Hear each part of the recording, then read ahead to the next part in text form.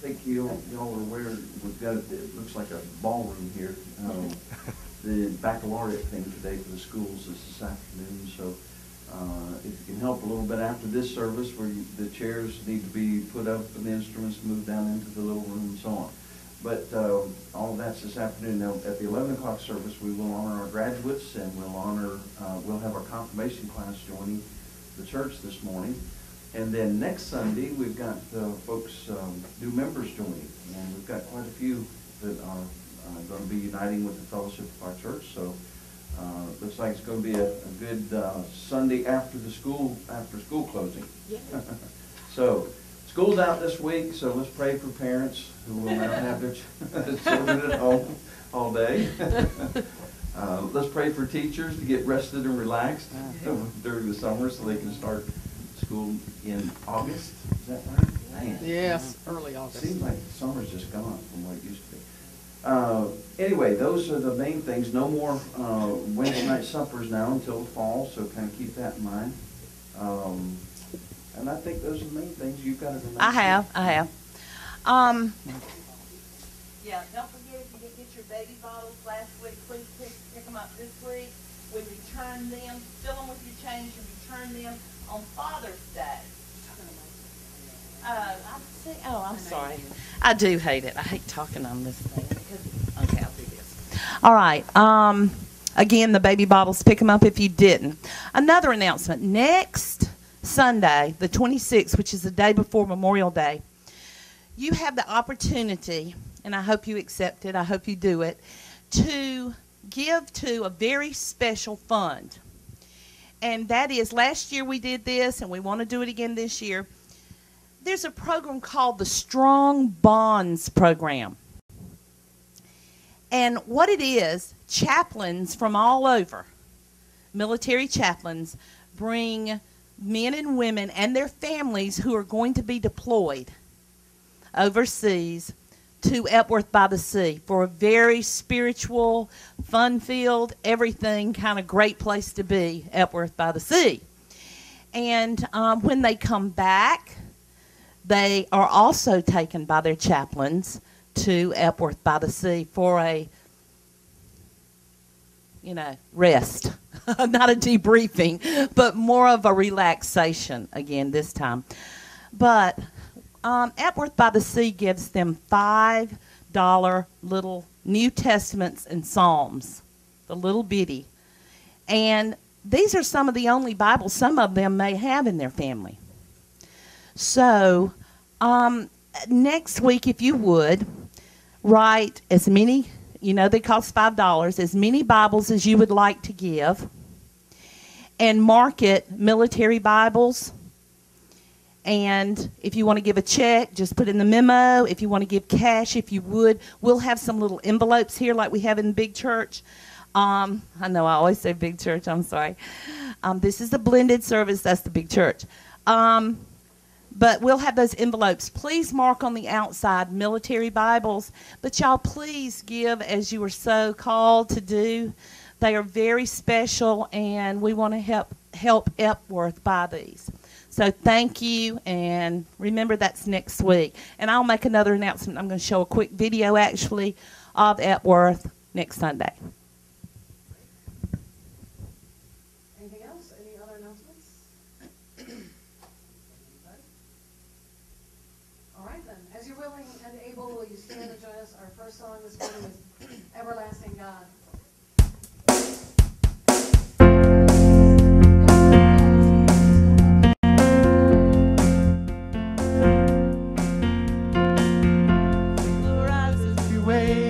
The Lord, wait upon the Lord, wait upon the Lord.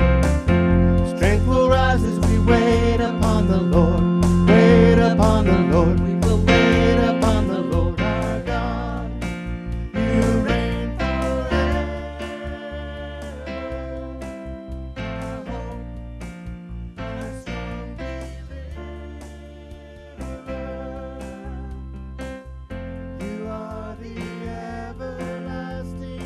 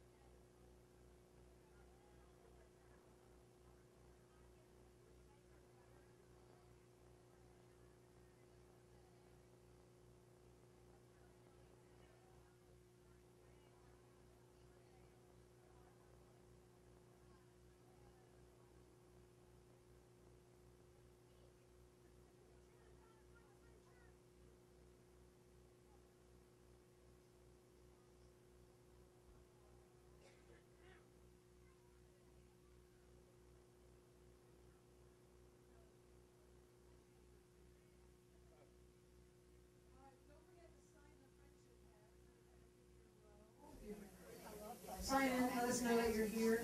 If you're a new visitor, as opposed to an old visitor, if you're a visitor, please make sure you sign and put your email address. We'll send you a little email. And promise not to, spam you or do the joke of the week or the sob story of the day or whatever. All right. We're going to take a moment to take up our tithes and offerings now. That's our chance to offer our first fruits to give back to God.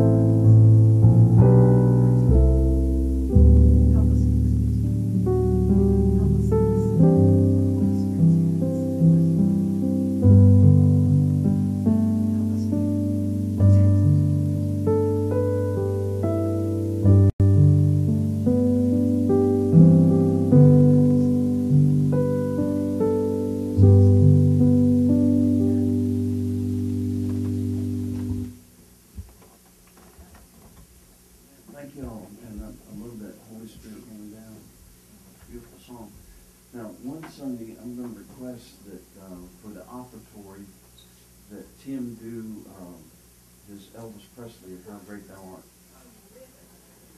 He's got a neat Elvis imitation. And, I think it would work for an offertory. Okay. Wouldn't it? Give him just a little bit, just a preview. Just a little bit. All right. Since you asked so nicely. And twisted my arm. Oh Lord, my God, when I in awesome wonder. Isn't that good? Isn't that good? Yeah, see? Okay. Come back for more. There you go. I'll sing the song I'll sing the song 2 lines at a time. And you'll have to come back next week. All right, great. Okay. Today is Pentecost Sunday, and it's the 1-year anniversary of this service being here, and Tim and Annie being here, and Nancy and Susan and Scotty and Rachel, and so this is a 1-year anniversary, and we're a little over halfway to 55 or 50. So when we get 50, y'all, we're going to have lunch. Okay, so keep that in mind. That's a goal. We need to hit that goal. This being Pentecost Sunday, I've got several things going through my head. I'm going to read the verses that have to do with the Acts, the 2nd chapter, verses 1 through 4, as a text. But I'm going to take off on several things. And this service will be a little bit different than the second service because I want to challenge the young people this morning. We've got 4 graduates that we're honoring, and then we've also got our confirmation class joining this morning. So our church has done a wonderful job of preparing our confirmands, and we've got, I think we'll have all 10 here this morning. Won't we say, do we have all 10? 9 will be here this morning, okay? And they've made stoles, and they'll each receive a stole. And I want to thank Celia and Nancy Schumann kind of headed up the stole project, so we'll see. But anyway, that will be at the 11 o'clock service. Now, this, as I say, this being Pentecost Sunday, there's some things that I want to challenge your heart with this morning, because the title for today is Mediocrity, Your Turning Point. You say, what in the world is that about? Well, and how in the world does that tie into Acts, the 2nd chapter? Well, I'm not sure myself, but we'll see. No. Acts chapter 2, verses 1 through 4. Listen to these words. Because Luke wrote the book of Acts. Now, I think you're aware of that. Luke is the greatest contributor, volume-wise. The number of words that are contributed to the New Testament come from Dr. Luke. He was a Gentile doctor, and Luke puts details in that nobody else does. John has certain things that he covers. Mark, from his perspective of being a young man, has things that he covers that nobody else does. So this comes from the account of the Holy Spirit on the day of Pentecost, comes to us from Luke's writings by the inspiration of the Spirit of God. It says, when the day of Pentecost had fully come, they were all with one accord in one place. And suddenly there came a sound from heaven, as of a rushing mighty wind, and it filled the house, the whole house where they were sitting. And there appeared to them divided tongues as of fire, and one sat upon each of them. And they were all filled with the Holy Spirit, and began to speak with other tongues, as the Spirit gave them utterance. Now, in connection with that, this being our 1-year anniversary, I want to take you back to the anniversary of Pentecost. Hey, Jim, I'm getting just a little bit of a ring through the monitors. If you could pull the monitors down just a hair, it would. It's going through my head, and with my sinuses, it feels like a drum beat. I want to take you back to the day that Pentecost. This was the Feast of Pentecost. What was the Feast of Pentecost? Well, it was the day to remember for the Hebrew nation. It was the day to remember what happened when God gave the law to Moses when he called him up to the mountain. Now, remember the details of the things that we just read in the 2nd chapter.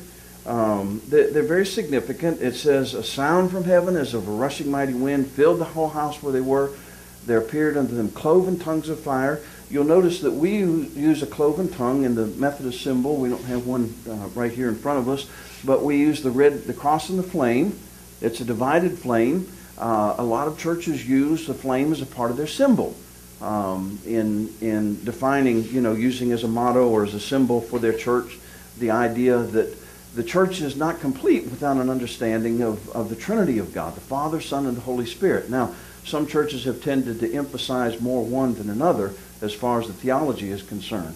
But we realize that there's got to be a completeness. No story is complete without all of the characters. No gospel story is complete without the power of the Spirit of God working in the hearts and lives of the disciples who became apostles to do the things that they did and for the spread of the church to happen.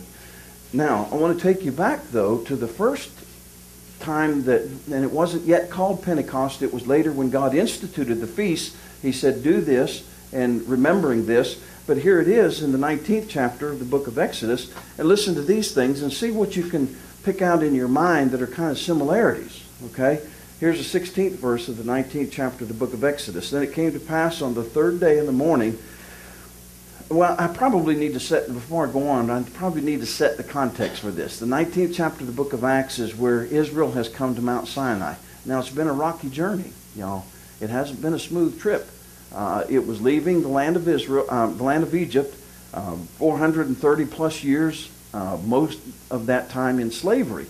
And now they've come to the place, they came to the Red Sea. You remember the story of the plagues, and you remember the Red Sea, then you remember the various times being without food, being without water. Now they've come to the base of a mountain. God has brought them on. He said, camp down here. Then he begins to tell Moses what he expects of him. But listen to the similarities between the 2 days. Then it came to pass on the third day in the morning that there were thunderings and lightnings and a thick cloud on the mountain, and the sound of a trumpet was very loud, so that all the people who were in the camp trembled. And Moses brought the people out of the camp to meet with God, and they stood at the foot of the mountain. Now Mount Sinai was completely in smoke, because the Lord descended upon it in fire. Its smoke ascended like the smoke of a furnace, and the whole mountain quaked greatly. And when the blast of the trumpet sounded long and became louder and louder, Moses spoke, and God answered him by voice. Then the Lord came down upon Mount Sinai, on the top of the mountain, and the Lord called to Moses. The Lord called Moses to the top of the mountain, and Moses went up. So you get the idea. There's fire, there's smoke, there's thunderings, there's lightnings, there's loud noise, and this is some 2,000 years before the time of Pentecost. Then all during that time they celebrate the Feast of Pentecost until this day in Acts chapter 2, when the rest of the story happens. Now, here's the thing that I want you to understand. Fire on the outside or fire on the inside? Fire on the outside or fire on the inside? Fire on the mountain or fire in my soul? There's a difference. And for the Christian, the difference is what kind of life we determine that we're going to live in the power of God. Are we going to live a mediocre life as Christians, or are we going to live the life of fulfillment that God has for us? Are we going to live to serve Him? Are we going to live in the power of the Spirit of God? You see, some of us are living our lives with doing the same things over and over again. And you know that old definition, I don't need to repeat it. We've repeated it recently. The definition of insanity is just doing the same things over and over again, expecting different results. But listen to this. Somebody wrote this, and I like what it expresses, because in some ways it expresses what government is. On the other hand, it expresses sometimes the futility of life. A farmer noticed a highway department truck pulling over on the shoulder of the road. A man got out and dug a hole, and then got back into the truck. Then the other occupant got out, filled up the hole, and got back in the truck. Every 50 yards, this amazing process was repeated. "What are you doing?" the farmer asked. The driver replied, "We're on a highway beautification project, and the guy who plants the trees is homesick today." Now, some of us feel like we're the ones digging the hole. Some of us feel like we're the ones covering up the hole, and somehow the tree planter's missing. Now, what happens in our lives? And I love what somebody says. Power can be unleashed or it can be harnessed. When power is unleashed, what happens? Usually, any kind of expression of power when it is set loose and unharnessed, creates a lot of damage. Take, for instance, the atomic bomb. And, of course, that's ancient history now. But we don't have anything else to refer it to except what is described to us in words. And we can't get that picture in our minds. We cannot even comprehend what a hydrogen bomb would do in relationship to an atomic bomb. All we can do is multiply what we saw happen at Hiroshima and Nagasaki. And we try to multiply that by 10 or by 100. And we can't do that. We can't do that and get an accurate picture in our mind. Much less can we get a picture in our mind of what a neutron bomb could do. If a nuclear neutron bomb were detonated anywhere in this area, it would kill all life forms without destroying the building. The explosion wouldn't be that big. But you see, the neutrons, the power in the neutron to be unleashed and just to race through this atmosphere at this particular point would kill all life forms, would kill everything that is alive. Wouldn't harm buildings, wouldn't harm inanimate objects, but it would kill everything. We've got that in our arsenal. Other countries have the neutron bomb in their arsenals. We can't conceive of that kind of thing, but power unleashed usually leads to devastation. It leads to destruction. But power harnessed, you can take that same power and you can harness it, you see. And you can put it into a nuclear reactor. And I really believe, despite the fact of man's stupidity and people who do things that they shouldn't do and people who don't follow through on responsibility that leads to destruction, it's one of the cleanest forms of energy that there is. And you can put a nuclear reactor on a submarine and you can send that submarine to sea. Now, they don't do this yet, don't need to, but you can put a nuclear sub at sea for 3 years without ever. And they say that the nuclear reactor on an aircraft carrier can run that ship for the rest of natural life. And just, you see, it's the difference between power harnessed and power that's unharnessed. Now, what does that have to do with our lives? Well, again, I take you back to the first Pentecost. This was the power of God displayed on a mountain. Mankind lived another 2,000 years learning in our relationship with God what God wanted from us. I don't understand the timeline. I don't understand the time frame. I don't understand what God had in mind, but it's God's mind, not my mind. And it took that time. It took that framework. It took that experience. It took all of that living of life by all of those people to come to the point in time where we are today. And what do we have? We have the opportunity to live above mediocrity. We have the opportunity to live with power harnessed in our lives when we sense what God wants to do through the power of the Holy Spirit. It's the difference between fire on the outside and fire on the inside in what happened at the day of Pentecost. Now, people get to a point in their lives. People get to a point in their lives where they say very often, and I hear people say this, I hear people say, I need something. I need something in my life. Was talking with a couple who were in a very desperate situation in their lives. And both of them were saying separately, when I get people together for the first time, and then I talk with them individually for a couple of times, and we come together for a fourth time to talk, and then we meet separately again, and then we come together for the fifth time to decide where we're going in the future, where we've gotten to at that point in marriage counseling. Now, and I was talking to a couple who were in a very desperate situation in their lives. And both of them were saying to me, and I was hearing what they were saying, I need something. I need something in my life. I need something. And what I was trying to say to them was to bring the harnessed power of God's energy, God's Spirit into the situation and say to them, what you need is not something, you need someone.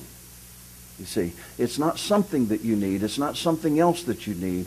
It's not another toy. It's not another person. It's not another relationship. It's not another job. It's not more money. What you need is not something else. What you need is someone else in your life. And it can make all the difference in your life. Listen to this quote somebody has said. When I talk about mediocrity, your turning point, I'm coming to that in just a second. All good is hard. All evil is easy. Dying, losing, cheating, and mediocrity is easy. Stay away from easy. I like that. Only, listen to this, only mediocrity can be trusted to be always at its best. Isn't that interesting? Only mediocrity can be trusted to be always at its best. Listen to this quote. There are certain things in which mediocrity is not to be endured, such as poetry, music, painting, and public speaking. I like that. I like that. Mediocrity should not be endured.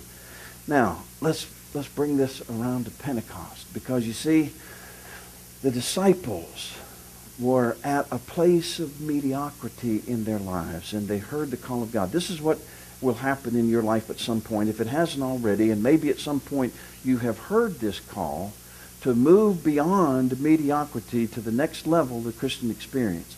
Now, I like these discussions. I don't always agree with them necessarily, but I wrote on the front of the newsletter this week, moving to the next level, to the next level. We hear people talking. I watched a Joel Osteen the other night, and I don't always agree with Joel Osteen's theology. Basically, I think he's headed in the right direction, but he refuses to talk about sin, refuses to talk about the blood covenant, refuses to talk about the idea that Christ died on the cross to save us from our sin. But he's very positive in his approach to life, and that's okay. We need that kind of thing in our world. But the disciples had reached a place of mediocrity in their lives and in their experiences, and they needed something. They needed someone else in their lives. And the first point that I want to make to you very simply this morning is that you have to be able to distinguish between the good and the best. You will hear, maybe at some point in your life you heard this voice speaking to you saying, here's a decision that you've got to make. Are you going to go on to be the best, or are you going to continue to live where you are? Are you going to move toward the things that God has for you, or are you going to be content to stay where you are? And I would submit to you that the disciples had to make this decision in their lives. I went back and reread those passages, particularly in Matthew and Mark. And then John has a little passage, and he details it a little bit differently. He talks about Andrew going and getting his brother Simon. But I like the way that Matthew and Mark talk about the fact that there was all of a sudden these disciples are in the midst of their everyday lives. They're fishing. They're on the Sea of Galilee. They're mending nets. That's what they were doing, the two groups that he called from the sea. They were fishing and they were mending their nets. Simon and Andrew, and James and John. James and John were mending. Simon and Andrew were fishing. And in the living of their daily lives, they hear a call. Come and follow me.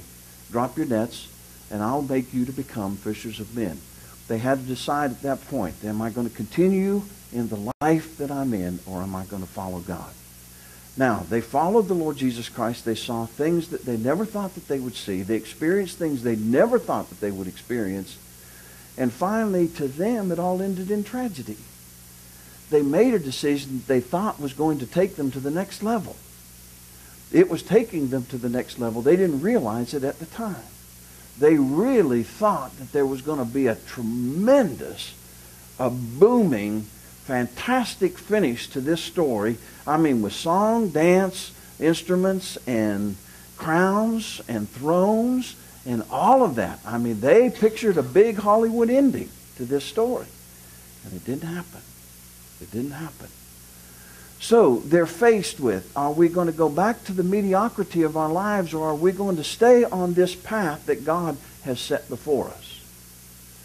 And Jesus told them to go to Jerusalem and to wait. Now, they had to distinguish between the good and the best. There wasn't anything wrong with the lives that they were living. Listen, these were good Jewish boys. They were good Jewish boys. They lived in households of faith. They knew the Scripture. They could pray. They didn't pray like they wanted to. They didn't pray with power. And that's why they said to Jesus one day, teach us to pray. But these were good, solid, hard-working men. And they had to decide, when all of this seemed to come to an end, were they going to go back? Were they going to go back to those lives of being good? Or were they going to continue to follow what God had laid out before them as far as what Christ was calling them to? Now, let me tell you, if they had all deserted, if they had all left. Now, they did desert to a certain extent, but remember that Jesus told them, I mean, even though they fled in the garden, even though they weren't at the cross, and only piecemeal at the tomb. And finally, at the as Jesus is resurrected and he's talking with them in the post-resurrection appearances, then there is some sense of positive things starting to come out of this. But Jesus had left them with a word. He said, go to Jerusalem and tarry until. Go to Jerusalem and wait until you receive the power of the Spirit of God. They had to decide, were they going to go with the good or were they going to go with the best? You have a choice in your life. Are you going to go with the good, or are you going to follow the best? The second point that I want you to see this morning is that you have to want the very finest. If you want what God has for you, you have to want Him first. If you want what God has for you in your life, you have to want, first of all, Him. Now, I want to tell you that the decisions, the ability, the desire to follow whatever it is that God leads us to is as varied as our fingerprints. Don't think that we all fit into the same mold of what God's best is for us. Don't think that it's the same thing as one size fits all of God's best. God's best for you and God's best for me is as unique as you and me are separately. And yet, in order to want what God has for you, in order to want what God has for you that's the very best, we have to want Him first of all. And then the third thing that I want you to see this morning is that you have to get ready to get into the game. When the disciples were making the decision, Jesus said, go to Jerusalem and wait for me until you're endued with power from on high. Let me suggest to you that they did things the rest of their lives that they could not do unless they had received the very best that God had for them, which on the day of Pentecost was being filled with the Spirit of God. There are things that God has for you the rest of your life. I don't care how old you are chronologically, but there are things that God has for you for the rest of your life that you are not going to experience without the presence of the power of God operating in your life and moving in your life and through your life. You have to get ready to get into the game. Now, for the disciples, getting ready meant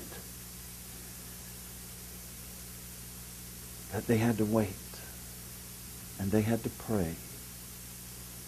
And there was preaching, there was prayer, and there was power on the day of Pentecost. You know what? Sometimes preaching is boring to you. Sometimes I present the most boring sermon you have ever heard. But I want to suggest to you that it's necessary in your walk with God to hear the word that is being poured into your spirit. Because it's coming from the Word of God. If you ever hear me preach something, that's not to say all illustrations come from the Word, because they don't. But if you ever hear me preach anything that is not Word-based, that is not Bible-based, then you ask me about it, you see. But you have to receive the Word of God poured into your spirit. You have to pray before God to receive the very best that He has for you. And this is what was happening on the day of Pentecost. There was the preaching of the power of God. There was prayer. And then suddenly, here He was. Not here it was. Here He was. In power, in might, and in strength.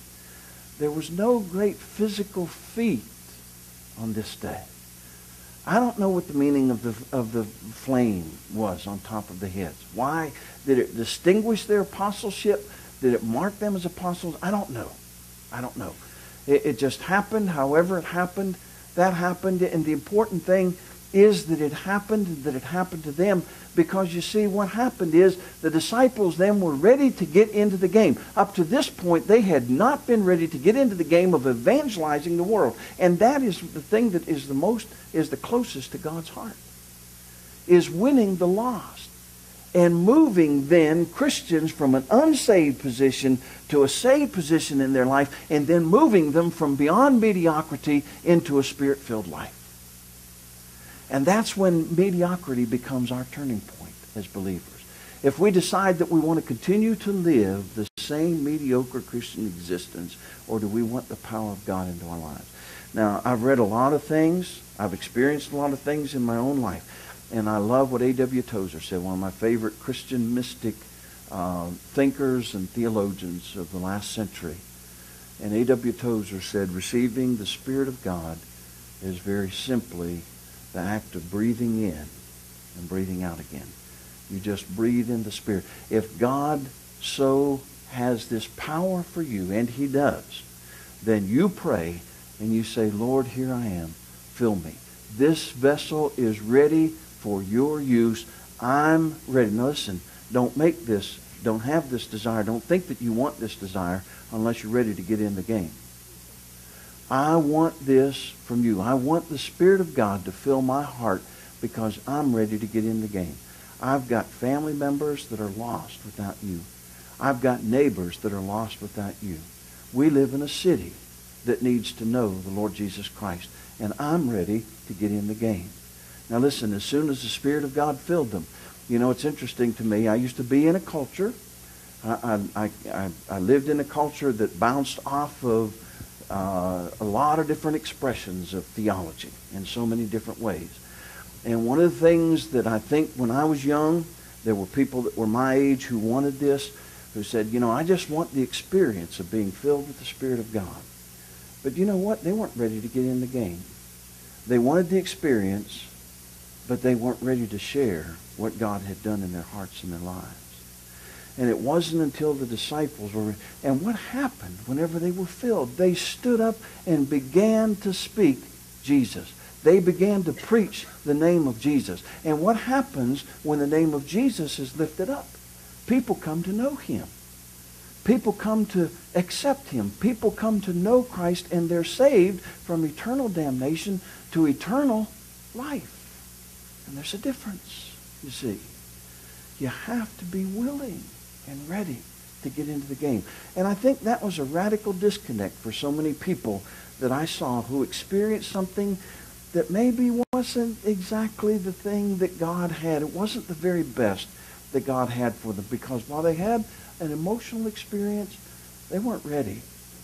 They weren't ready to get in the game. They weren't ready to be used, to be a vessel filled with the Spirit of God, cleansed and used by Him.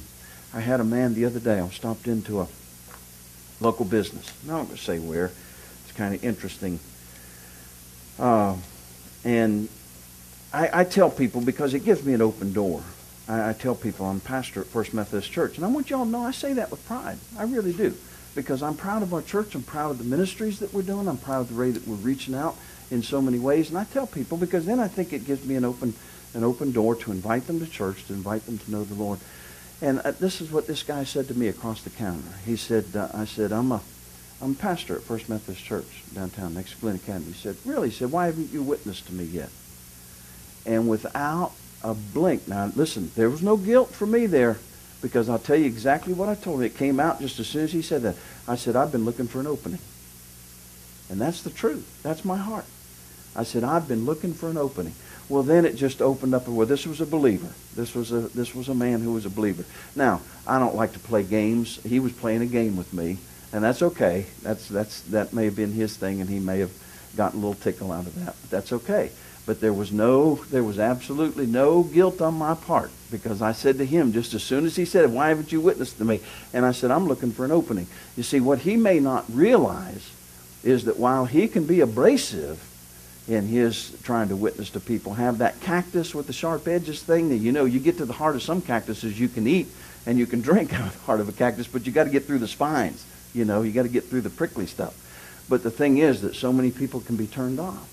And you have to look for that opening, and you have to be led by the Spirit of God to sense when that opening is there. And that's exactly what I said to him, and I meant it. I said, I've been looking for an opening. Well, that just opened up the whole, and then we could communicate together as Christian believers.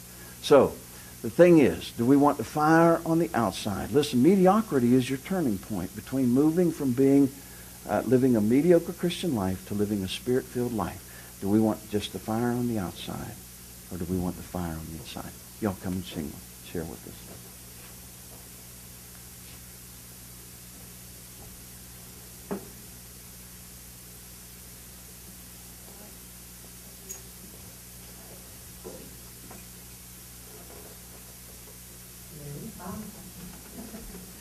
you're willing and able, would you stand and join us? Our closing song is Whom Shall I Fear? Angel Arms.